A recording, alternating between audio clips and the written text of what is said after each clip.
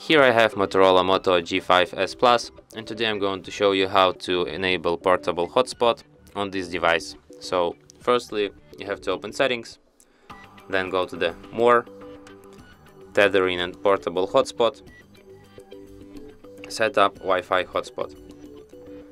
Here you can change its name, here you can change its security protocol, here you can change its password, and here you can change its AP band. I can't enable portable hotspot because I don't have no SIM card, but if you have SIM card you can just switch it here and change its settings here. And that's it. Thanks for watching. If you find this tutorial useful, don't forget to hit that like button and subscribe to our channel.